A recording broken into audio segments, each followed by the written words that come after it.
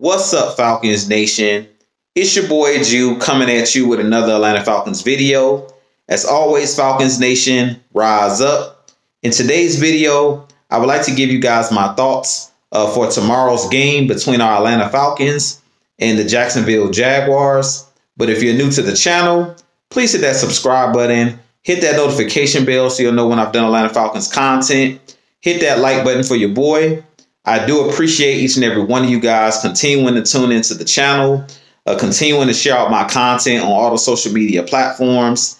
If you would like to donate to my channel, you can donate to my Cash App, which is the $Jew Talk Sports.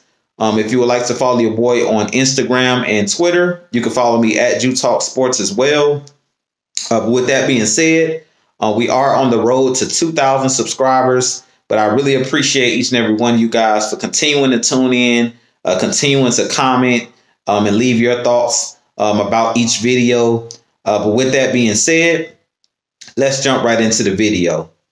So like I stated in today's video, I do want to give my pregame thoughts for tomorrow's game between our Atlanta Falcons and the Jacksonville Jaguars. This game is an away game. It will be played at 1 p.m. Eastern time tomorrow in Jacksonville, Florida. And I'm looking forward to this game. This game tomorrow is a must-win game for our Atlanta Falcons. At the end of the day, personally, I believe that this game is a make-or-break game. If this Falcons team wants to make the playoffs, you have to have this win. You can't afford to fall 3 games under 500. Right now, our Falcons sit at 4-6 and are currently still in the hunt behind teams like the Philadelphia Eagles, behind teams like the Minnesota Vikings, behind teams like the New Orleans Saints at this point.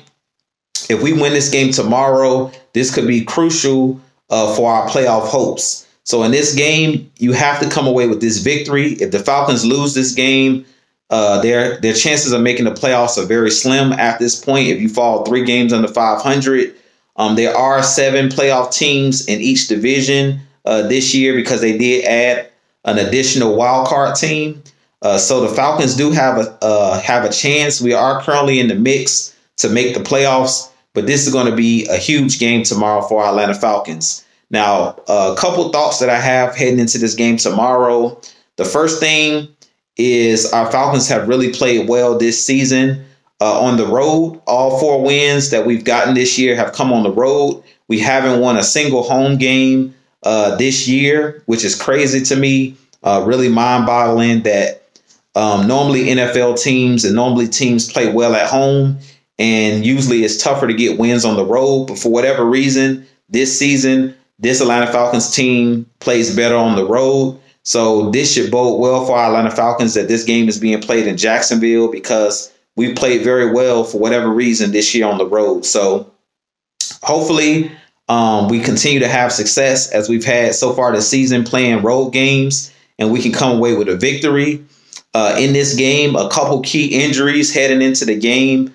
I talked about it in my last video. It looks like Deion Jones will be out tomorrow. He was, I believe, a game time decision and questionable heading into this game. But the Falcons did elevate linebacker Dorian Etheridge, who is a rookie linebacker for our team. So I definitely think because they elevated him from the practice squad, I definitely think that this could mean that Deion Jones may not be able to go tomorrow. I believe he'll be a game time decision, but this could be a huge blow for our Falcons if Deion Jones doesn't play in this game.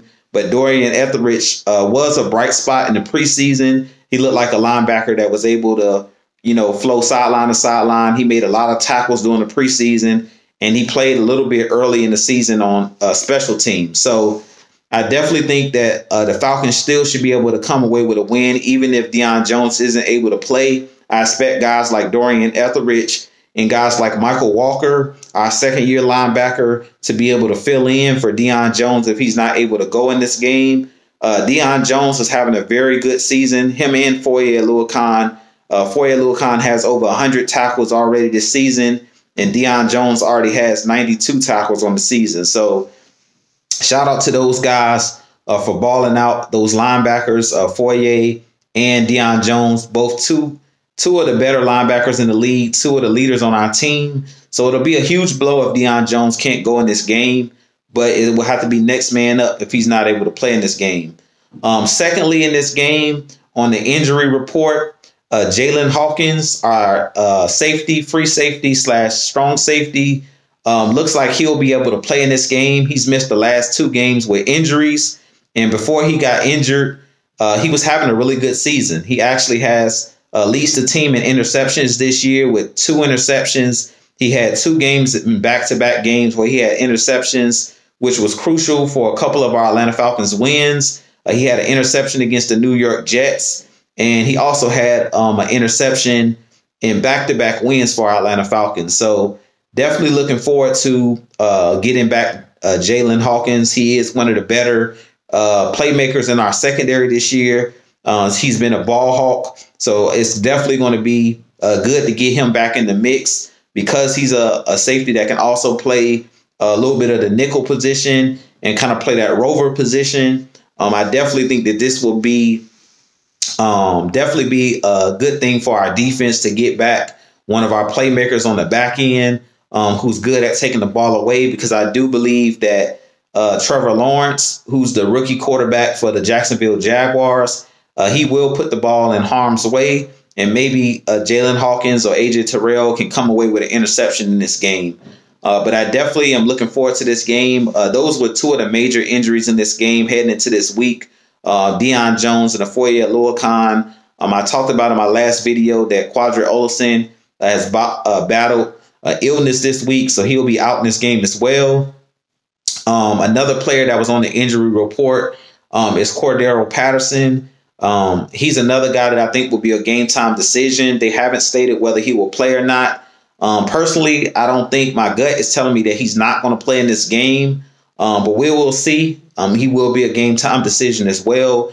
He's been battling an ankle injury, so we will need guys to step up in his place as well. The guys like Olamide Zaccheaus, Tajay Sharp, our tight ends, Kyle Pitts, Lee Smith.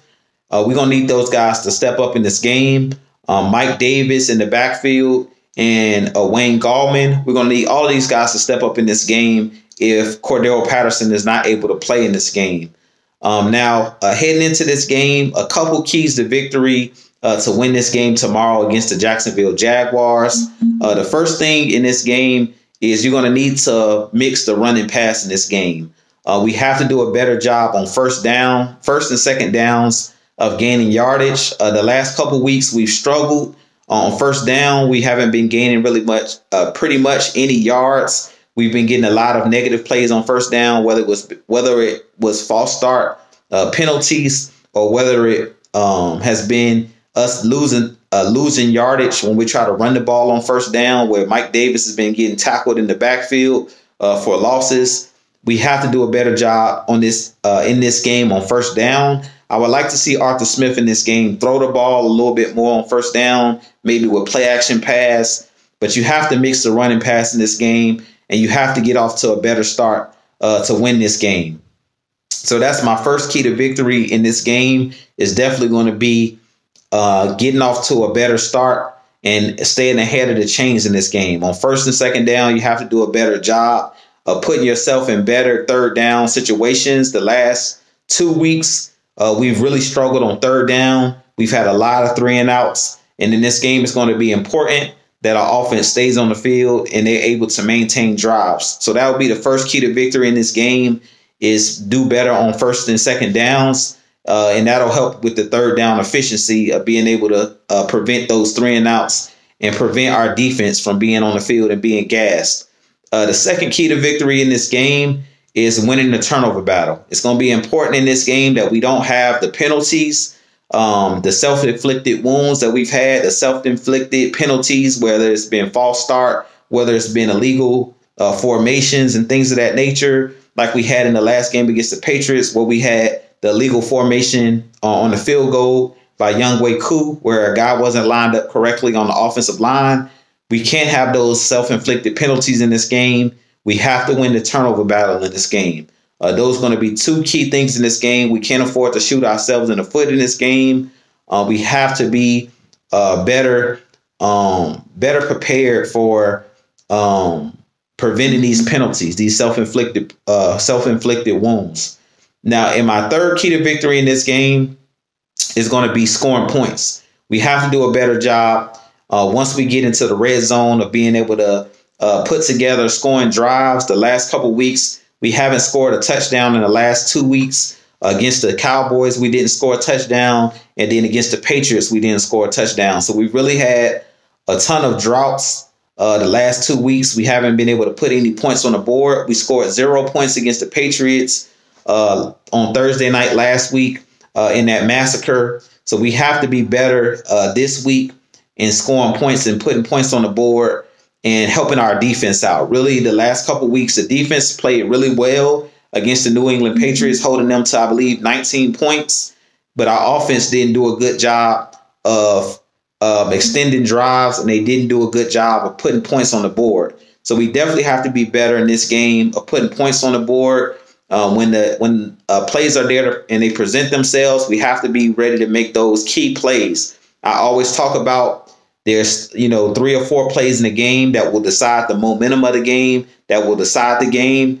We have to be better on third down. We have to be better on fourth down. When we go for it on fourth downs, that usually is what decides the game. Against the Patriots, we went for it a couple times on first down, and I believe we were 0-2 when we went for it on fourth down, on converting on fourth down. So this is going to be a huge game for the Atlanta Falcons. We have to do a better job in this game of converting third downs and converting those fourth downs if you go for it, but you have to put points on the board. If we do those things in this game, I expect the Falcons to come away with a victory, which will make us 5-6 on the season and put us right in the thick of things for the NFC wildcard race. So we definitely have to win this game. To me, this is a must-win game. You might as well say that this is like a playoff game that we're heading into, because I really think if you lose this game and you fall below 3 games below 500, it's going to be a really big hole to try to dig yourself out to make the playoffs. And pretty much you may have to go undefeated the rest of the season, the rest of the way, to try to compete for a playoff position. So this is a game that the Falcons must have. This game is crucial for the Atlanta Falcons to gain confidence. Our offensive line has struggled on protecting Matt Ryan. The last couple weeks, they have a ton of penalties. They've really been struggling with their confidence. This is a game where you get back into rhythm.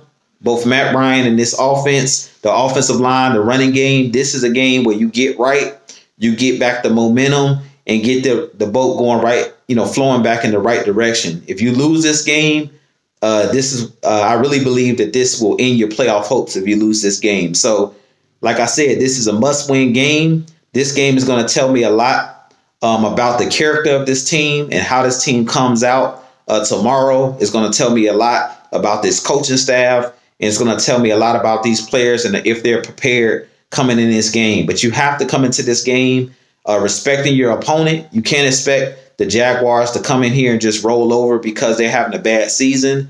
The Jaguars are actually trending upward and have been playing a lot better than they played early in the season. And this is a trap game for the Atlanta Falcons because the Jaguars have nothing to lose in this game. They know that they're not making the playoffs, and they're trying to spoil our playoff hopes and basically end our playoff hopes. So we definitely have to come in this game, put our foot on the Jaguars' neck, the Jacksonville Jaguars' neck. In this game, it's going to be imperative that we come out and we get out to a early lead to let the Jaguars know that they can't play with us and that they're not playing on the same level. As us.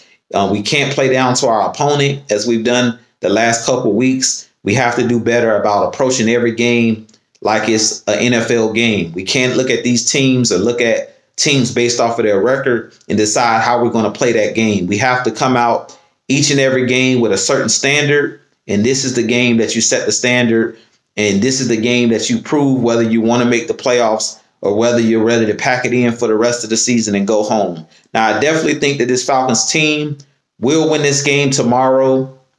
I don't really like doing score predictions, but I'll give you guys my score prediction. I think the Falcons will win this game tomorrow by a score of 27-17. I think the Falcons win by 10. 27-17, I think, will be the final score. but I definitely think the Falcons should win this game. If they lose this game, personally, I think your playoff hopes are over. As Falcons fans, I think our playoff hopes for this season are done with.